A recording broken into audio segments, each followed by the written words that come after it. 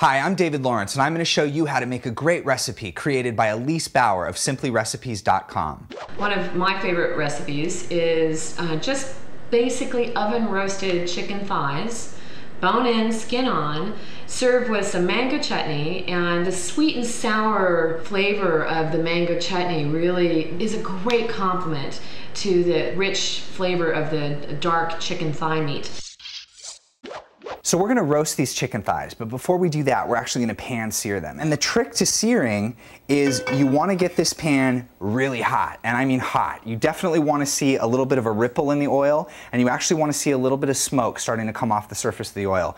Don't let that freak you out. I know a lot of people kind of panic when that happens.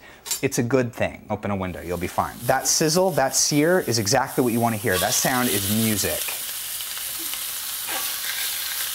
Once these things hit the pan, you want to leave them alone. I mean, the biggest mistake that people make is they immediately start poking at the meat and touching it and start moving it around.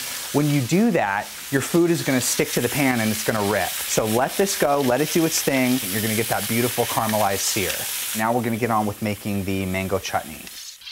You can easily make a mango chutney sweet and sour sauce if you have a couple fresh mangoes and some vinegar and some sugar and some onions. It's really easy to do.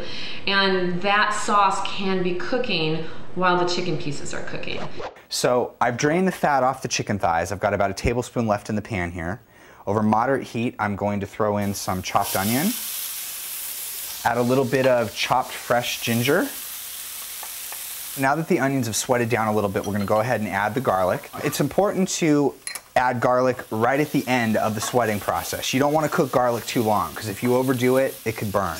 And then we're going to go ahead and add the rest of the ingredients. We've got the fresh mango with some golden raisins, a little bit of sugar, some white vinegar, then we've got some mustard seed we're going to throw in. And then, for an extra bit of flavor, I like to add a little bit of chicken stock.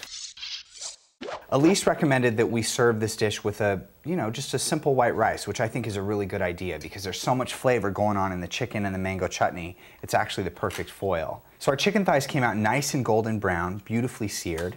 And now we're just going to add a little bit of that mango chutney. Look at how beautiful that is. It's got great color. And then just to round it out, I like to add a little bit of something green. So for me, peas are the perfect complement. So give this recipe a try and let us know what you think. Get more recipes from Elise, along with other top food bloggers, at goodbite.com.